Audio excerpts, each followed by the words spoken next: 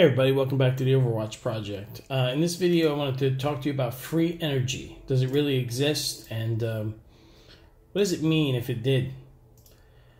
So I found out that the University of Colorado at Boulder, as you see here, has a 0-point energy technology page, and it also links to a United States patent for some type of quantum energy generator.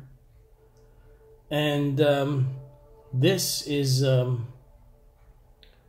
discussed in several videos and articles, and I'll link to everything in the description section below.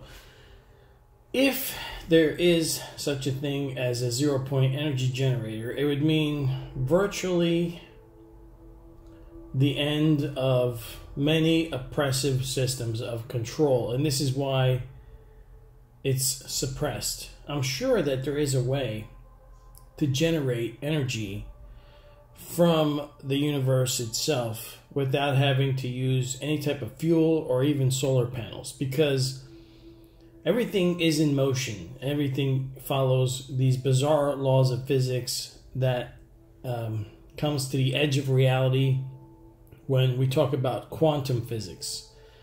And although this stuff is well beyond my knowledge to understand it, it's clear that these scientists and researchers at the University of Colorado at Boulder do understand it. And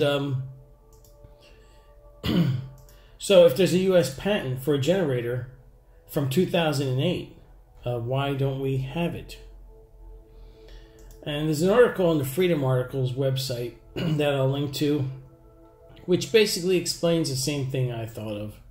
If there was such thing as free energy, it becomes decentralized, and if things are made more and more open source instead of closed source, and then you get this phenomena where the entire model of supply and demand is changes fundamentally, and resources don't become scarce anymore. Plus, think of all the money that doesn't have to be spent to generate energy if it could just be generated by devices that we can make that may be relatively cheap to make.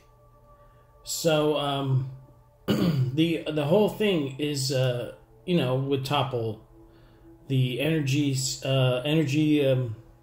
big banks. Government itself would be dislodged from a lot of its control mechanisms. So I just wanted to make this video here. Now, if you understand this stuff, or you want to go through this patent, it's linked below. And feel free to add your comments. I'd be interested to hear what people have to say about this. Take care. Bye.